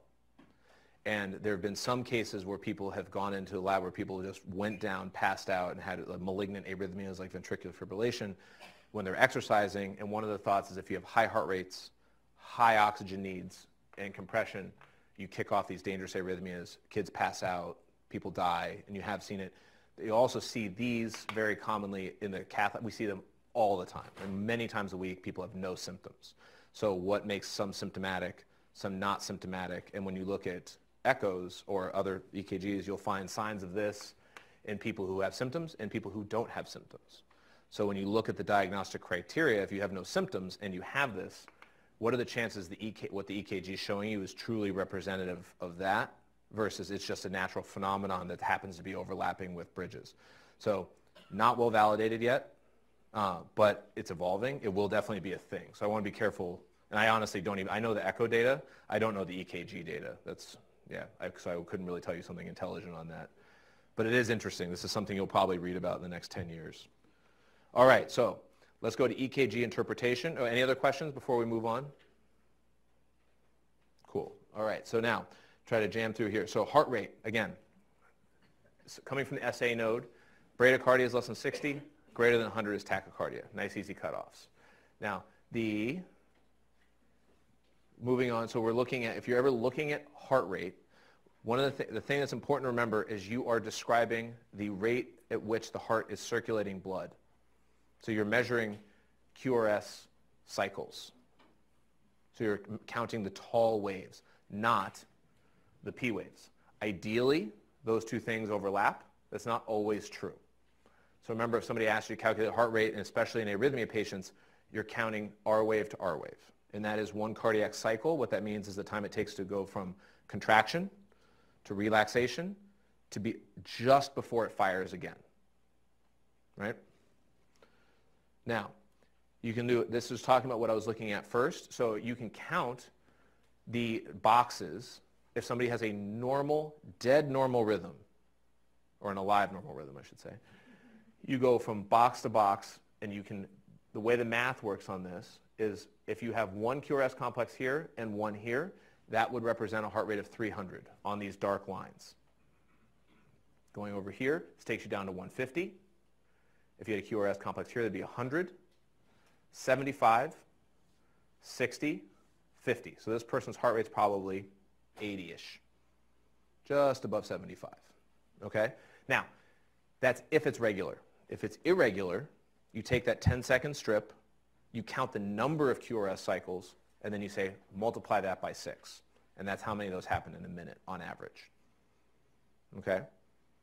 So that's if it's irregular. You'd have to do that. So now it's again getting to regular versus irregular. Who can tell me? Let's go, who's been quiet? Hey, back corner. Back corner. Can you tell me, is this regular or irregular? Regular. Okay, good. Thank you. So you can see, right, there are intervals between each one, grossly look the same. Other things that you can do just to run confirmatory tests in your mind, right? You're always checking everything. You think it's regular. You see a P wave and then a QRS and a P wave and a QRS. Almost always, if you see a P wave and QRS and that just looks regular, it's going to be regular because the sinus node is driving it. One thing also, just important point, remember when we're talking about abnormalities, usually you really want to focus on large abnormalities. So the sinus node actually varies in its heart rate from bit to bit. So with your breathing cycle, it naturally varies. So you might see small variations in people's heart rates. And as people get older, they can actually get more sensitive to the heart rate changes with breathing. So you'll see, if you watch their breathing, you can actually see their heart rate go from 70 to 80 over an EKG strip, which represents their inhaling and exhaling. That would still be regular. You can get into subtle diagnoses like sinus node arrhythmia or whatever. Don't worry about that stuff. Like if it's sinus node, then QRS, and it's largely regular, you can call it regular. Okay? So again, broad strokes. Now, axis. So when we talk about axis, this is only talking about electricity in this field, in the limb leads. The precordial leads, completely ignored in axis. And what the idea is with axis, and again, think about this in gross directions. And for people who are not electrophysiologists, I think the best way to, and this is true for most doctors, the best way to think about it is quadrants. Quadrant 1, quadrant 2, 3, and 4. All right? Normal is 1, right? So this is the left ventricle. This is where V6 is, way out here, but again, ignore, don't get hung up on that, don't use precordial leads. You want electricity to be moving that way, right? So your heart, remember if you put your hand up again, remember where the electricity is going? It's going out this direction somewhere around 45 degrees. Anywhere in here is normal, all right? And again, remember, it's not just the way the heart sits, but it's also how the chest is oriented. So scoliosis, kyphosis, anything that changes how you are oriented will change the axis. All right. So again, abnormal axis is again why limb lead placement is important to do consistently in people, because if you want to know what the axis of the heart is doing, it's totally dependent on lead placement as well. You mix up your leads, you change them just a little bit, the number comes out differently. So the way you do this is, I want to go back to an EKG. Let me just jump back here really quickly. You need to summate the direction of your signals. So positive tells you electricity is moving that way. So what I first do is I look at all the positive leads. So somebody, let's go in an NIH jacket. So what leads are positive here? Remember, just that half. Ignore all this, all the precordial leads. So 1, okay? What else is positive? Okay. There you go. 3. AVL. Okay, good. Now, just make sure those are right. Yeah. So now think about the direction on that. So what directions are you looking at?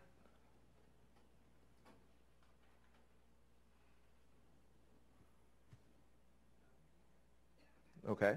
So positive is what direction on that? So think. So left, right? AVL is positive, up that direction. And one thing I'm just noticing now, that lead 3, that actually is a PVC, that first one, so you can't use it. Okay, so ignore this one. This is misleading. This is a premature ventricular contraction. These two. So this can be very misleading. Look at 3. So somebody said 3 is positive. Is 3 positive? Is it net positive? Right? So net direction matters a lot. That's actually the key, right? But yeah, ignore this. So, but these two, but this is up, but what's this? Oh, yeah, It's equal. So it's isoelectric, right? So that's important. So that means electricity is moving perpendicular to 3. So 1, AVL, right? And 2 is positive, has a minus component. So if you had to pick here between AVL and 2, which is more positive? I'd argue the opposite. This is your T wave, right? So 2 has a negative component there as an S wave. AVL has no S wave. So AVL is perfectly positive. So your 2 purely positive leads are 1 and AVL. 2 is still positive because it gets some electrical signal going this way, but there's a negative deflection. Again, this is sort of why I talk about things. You got to look at things in gross, because if you get hung up on any little piece, is like, what exactly does that mean? It's very hard to interpret. Look at things that are really obvious, right? If you see something's purely positive, it's purely positive. So that helps you with axis. So you are sitting now in quadrant 4. You'd be way, way out here. Okay? So that's too far. We call that left axis deviation. And now we'll go forward. Let me go back. This can be very confusing. Let me just tell you a little, get this, and then we'll take questions. So that's up here. Normal's quadrant 1 down here. And then right axis deviation is the other half. So right axis deviation is anything to the right of 90 degrees. Okay? You will almost always see right axis deviation in here. Something up here is going to be ventricular tachycardia. Don't worry, I mean, that's something totally separate. Almost always. But that's right axis deviation. Questions? I know axis is very confusing to a lot of people. Interns get pimped on this every morning when they're reading EKGs for months. Sort of grossly concrete? Okay, we'll move on. So intervals. Calipers are your friend.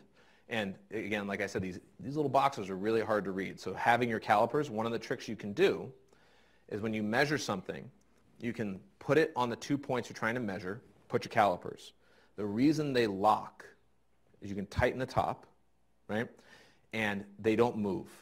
You then take those and put them on the dark lines of the EKG to measure.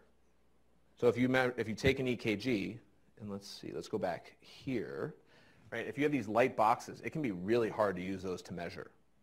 If you measure the width of this QRS like that, and you lock your calipers, I then go to the top and I set one edge on one of the dark lines, and then I see how many small boxes am I away from the beginning. So that's a trick that everybody should remember from this lecture, because when you're measuring any of these intervals, it's very hard to count the tiny little boxes accurately. Very error-prone system. If you move up, let's say you measure QT, do this, and then you go up here and you go, I'm going to set my caliper edge on this dark red line, and then measure how many dark red boxes, and then let's say you got here, how many white boxes past that dark red line am I measuring? Right? That gives you really concrete landmarks, and then you're only expected to measure the difference from there to that first red line, which is much, much easier to do than to count 12 small hazy boxes. Okay? So calipers are your friend, and we talked about the intervals before. So PR interval representing electricity moving through the atria, getting to the AV node before it moves into the ventricles, which is the QRS complex. And then the QT interval representing the whole process of repolarization, where these ions are being separated. Okay? So PR interval, that less than 200 milliseconds. Remember, one box. That's your friend, because you can just look at an EKG. It's one of the fewest intervals you can actually look at. It's actually the only interval you can really look at and tell whether or not it's normal by just eyeballing an EKG. You can almost always find a P wave that's followed by a QRS close enough to like a really dark line in an EKG where you can say this is either one of those big sets of boxes, less or more, right? That's a really nice way to cheat. Going PR interval, so now QRS duration, again, this represents the depolarization of the ventricle, so electricity moving through those wires, and then all the heart muscle moving together. You want it to be less than 120. Usually between 100 and 120 is sort of a gray area where there's some sense that there's actually a problem in the heart, but 120 is where criteria begins for disease. So 3 small boxes, 3 of those little tiny gray boxes. So if you remember that also that 100 is your cutoff where you start thinking about it, it's half of one of those boxes. Remember, PR intervals, 200, so between the dark lines, you can use those. You can use half of that distance as your metric in your brain to say, do I need to be paying attention to that? Because that's conveniently 100 milliseconds. So rather than looking, is this 3, is it 2? If you say this is on average is more than one of those big boxes, I need to sit down and really measure this because we're getting into criteria range for disease. Okay, now QT interval. Okay, this is important for, like I said, drugs that are in a lot of the trials that you guys will be doing research on will lengthen this process, the repolarization process. And you can have malignant arrhythmias in there, so it's really important to measure well. There are some things, one important thing, EKG machines are really, really good at measuring this. Almost everything else needs to be revalidated because the way it's calculated by the computer is not great. QT interval very commonly is accurate. You can almost always use the machine number. And you'll hear about something called the QTC. What that is, the QT is corrected. So that's what the C stands for. There are some standard equations, Frederici and Bechet's, and those help you correct for heart rate. So the QT interval needs to be corrected depending on the heart rate because your risk at slow heart rates is higher than at high heart rates, right? And you also imagine if your heart rate is, let's say your heart rate, P wave, QRS, T wave, and then immediately P wave, QRS, T wave, right? The relationship that repolarization, this may be really short because your heart rate, right, your repolarization process, everything in your heart related to rate is dictated by your need for oxygen. So if you're sprinting, right, your heart rate needs to go up, which means both depolarization needs to happen faster and relaxation needs to happen faster. Otherwise, the heart won't be ready for the next beat. So they both speed up, right? So if you have a really fast heart rate, this is not necessarily reflective of what your QT is at rest. So what you do is you correct for both high and low heart rates. So that's when you're seeing this pop out of the machine. You'll see QTC or QT Fredericia or QT Behçet's. All that is the QT algorithm being plugged into an equation. You don't need to know it. That's not important that you know it. Know that they're very accurate. And usually greater than 480 is a problem. That's where you need to start flagging things. And greater than 500 is a big problem. And slow heart rates, you also need to think about it more. You're more at higher risk for these arrhythmias. Okay. The other thing to remember, QT, and because we have some pediatric people in here, and people mentioned syncope, prolonged QT intervals has a risk of sudden death. There are people who have mutations in this process. So their heart doesn't recover right. And if they have extra heartbeats that land in that window, they go into those fatal arrhythmias and they pass out. So screening for that, if somebody's ever passed out in your clinic, that's in children especially, that's one of the things you look for, is prolonged QT intervals in kids. Yeah?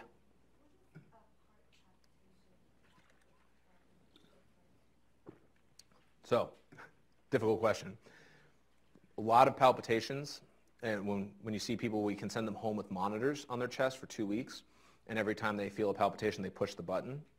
It depends on what clinic you're in, because every clinic, the likelihood for false testing goes up. If you're like a general cardiologist and you're seeing everybody, like somewhere around, in my experience, 75-80% of button pushes have normal rhythm. Normal rhythm. So whatever that person felt in their chest, and they probably felt something. I don't dismiss that they felt nothing, because it's very reproducible. These people are really having symptoms. It's not their heart rhythm. So palpitations, feeling that in your heart, it's not clear in those cases where it's not a palpitation. Medicine sort of disregards it. Doesn't mean it's nothing. It just means that it's not heart rhythm. Most commonly, what I see them associated with, the things that people tend to feel the most, is extra beats that are not associated with a P wave. Sometimes the ventricles will just fire on their own, just randomly, and people very commonly feel those because the way the heart strength of beat happens immediately after, the next beat after them is really strong. And so you feel like this almost jolt in your chest. That's one of the things I see people feeling really commonly. And people who have really bad hearts, if they have minor runs of arrhythmias, since their hearts are so sensitive, because their hearts can't compensate well, right? If they're really weak, they'll feel arrhythmias all the time. They'll feel little runs of things that other people wouldn't feel. So it's very dependent on the patient and what kind of heart you have in their chest. What about just a benign heart murmur? So no, not usually. So murmurs are the sound that blood makes flowing across a valve. And so abnormal flow. So normal flow, like laminar flow, like if you have a garden hose and you just turn it on, it just flows and you barely hear anything. You kink it and you hear a right? Same thing happens in your heart. If you narrow a valve or you make a valve leak, that abnormal blood flow makes a noise. And there are a lot of heart murmurs, especially in young people, where the blood's moving really, really fast, right? If you ever turn your faucet on full speed, you hear it, whereas if it trickles, you barely hear anything, right? So young people with strong hearts often have heart murmurs purely by the speed of blood moving over the valve. It's very much like plumbing. But you don't, remember, this is the electrical representation. So there can be things that are associated with EKGs that cause heart murmurs. But the EKG doesn't show you that. This just shows you the electricity associated with that heart. Okay, so QT interval. All right, so we talked about this already. So remember, so this is the PR interval. And this, imagine if there are atria here, and then this is the AV node. So what you're measuring, remember, is the process of electricity moving through the atria, through the AV node, to the point where it exits the AV node, which is right here. And that's where you see the ventricle start to depolarize. So that's a big one. This is important. So first degree block. So there's first, second, third degree heart block. They all describe different levels of disease here. First degree heart block is extremely common. You'll see it all the time. It's not dangerous. All it means is the AV node generally is aging. It's pretty rare that it's associated with really serious diseases as like a primary presentation. but almost always you see this in older people. If you get over the age of 70 or 80, this is extremely, extremely common, just of age-related changes in the node. Now, when you get into second-degree block, what you see is sometimes it can't keep up, and so you'll see heartbeats start, and then the ventricle will never fire. And what that represents is that the heartbeat, the electricity just got lost in here. It got here, and this node had not completed this process, and since it didn't complete this, the heart can't fire. So, and then you just have no heartbeat afterwards, and then you'll see it catch up. So, let's talk about that real quick. So, two types of heart block. Somebody should have renamed this differently. It's very confusing. But second degree heart block type 1. Okay? What you see is you see this P wave, with QRS, normal relationship, less than 1 full box, right? Here, all of a sudden you see the P wave, and now this distance is much, much longer, right? Now you have a P wave fire, very long. Now you have a P wave, no beat, and then normal. What that represents is this process getting more and more taxed. So it can keep up for those first 3 beats, but then after it's asked to fire 4 times, it doesn't complete this, and then it can't transmit that 4th heartbeat.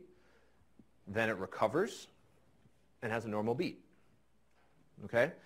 The fundamental difference between that and type 2 is there is no change in the relationship between the P wave and the QRS. So you can see here, P wave's there, very beginning.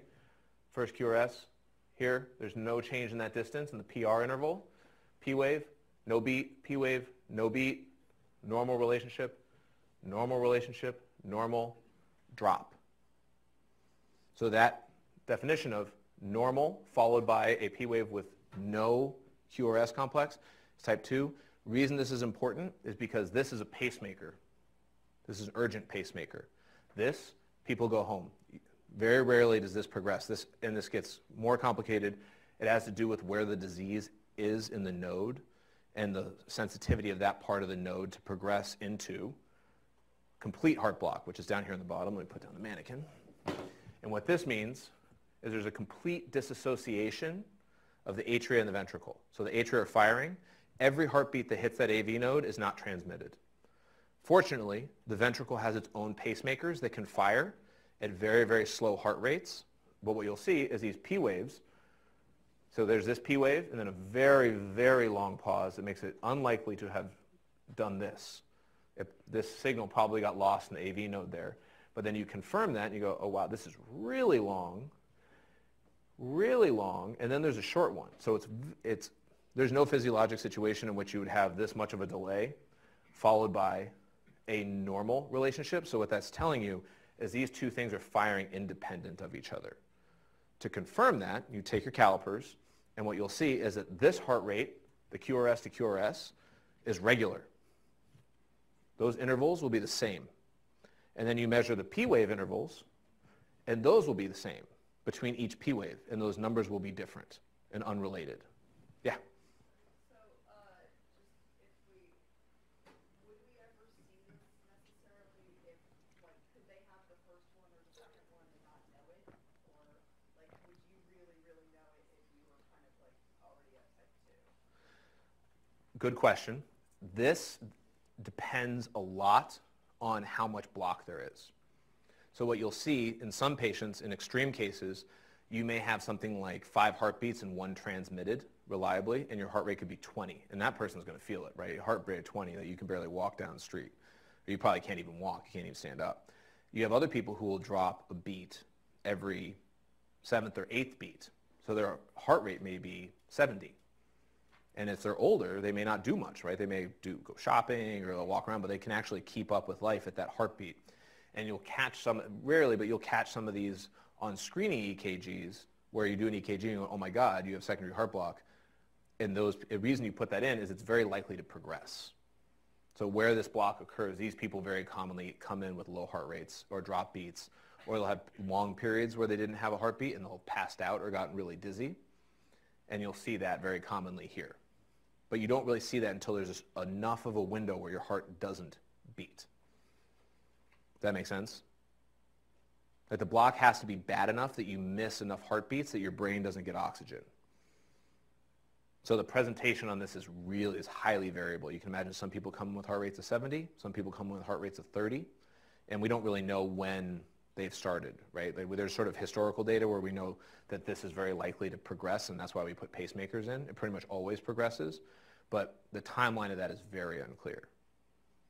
So the problem is when you go from this disease turns into this. Important point is this does not necessarily become this. There are two different points in the AV node that are diseased. Okay, we got a jam here, sorry. Okay, so now when we're looking at some of the other criteria, so things that I want to harp on real quick, let's just go back here, yeah. Oh, this is pacemaker, when you put that in for block. So hypertrophy, remember you can measure the amount of myocytes that are activated. And so you can see if somebody has a really thick heart, you're going to have these really big QRS complexes. They're so big, they're running into each other. So remember that lesson in the very beginning, what overlapping waves mean, or what height on the QRS means. So it can mean a lot of muscle. You see that? You should have an echo. You should really look at the structure of the heart. Myocardial infarctions. Okay, so this is ST segment elevation. And what you're seeing, so if this blood vessel, this is one of those blood vessels that runs on top of the heart that I drew right there. If that gets closed, that's where this ST segment elevation MI starts. You start to see those repolarization abnormalities. And what you see is if you end up with a dead chunk of muscle, there's no signal.